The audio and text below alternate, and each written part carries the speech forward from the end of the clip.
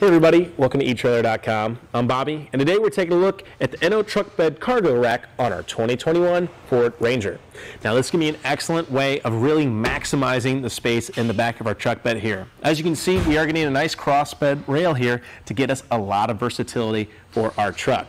Not only can we throw kayak carriers up on here, bike carriers, but we can even start throwing up some more cargo baskets if we're really needing to maximize the amount of space we're using for our cargo on the back end. Well, let's hop up and start taking a closer look. Great thing about these bars, they are pretty sturdy and extremely easy to install. As you can see, we're getting about 110 pounds of weight capacity down here, so that's going to allow us to get most of our accessories that we actually want to throw up on here. Now keep in mind, you can't get too crazy with it. Got a 50-pound kayak and about a 50-pound bike. You're already pretty maxed out. However, that's still a lot more use that we are getting with our truck bed, still allowing us to utilize a lot of that cargo space underneath. It's also pretty well made here. It is a steel construction with a powder coat finish, so as long as we're being careful here and not damaging that powder coat, it should last us a long while. Well, let's go ahead, take a look at the installation and see how easy that is to do. Our installation is going to be very straightforward. We're going to go ahead and start with our feet clamp here. You can see we are going to get just this little plastic piece. That's going to serve as a really good base for our feet hold here. So we just went ahead and make a long side on our rail. That just protects our sidewall here. As you can see, making sure we're not biting into that. Going to give us a nice distribution of that force. When we start here too, we'll go ahead and make sure we've lined up our other ones. We've already gone ahead and get those dimensions, but for today, I'm going to put it right at 24.5 inches across from each other, center on center, as I know that's what my other feet are.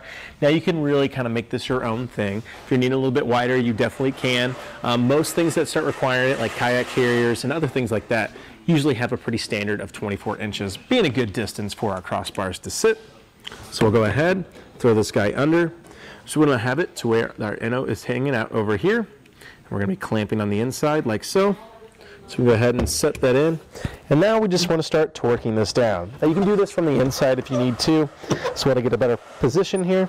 But we'll go ahead and spin this as fast as we can. As we get close to the install, you're going to start seeing it being a little bit more resistant to start tightening down.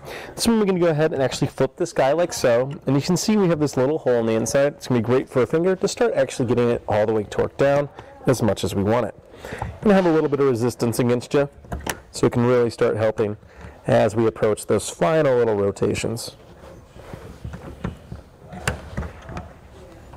You can see how that flipping action makes that quick and easy to start getting this ratcheted in. Now those tighten down, we're going to make sure our top bolts here are a little loose, and we will have an included Allen wrench here. So all I had to do, kind of wiggle these guys up. You could remove this entirely, but I don't really think it's necessary, especially once we get it set. Just loose enough that we're getting a little bit of clearance here for our bars. So let's go ahead and grab those bars and start getting them run through. Now you can start doing this in a host of ways, but I like to just start from the outside, inserting through here, kind of walking that clip up a little bit. Once we get it started, it's going to be real easy to sling the rest of our bar all the way through. I'm going to go ahead and rest it on top of there, walk around to the other side, and meet up our bar again. Again, kind of repeating that process, just starting to filter it through. And we just want to make sure we're a little even. I'm kind of matching up to my other bar. I'll take a quick measurement here. Right about 3 inches from the outside of our clip. And about 3 inches on this side. Going to go ahead and equate that distance. So now we're set. Now I can go ahead, take my Allen wrench, and start tightening down the silver clamp.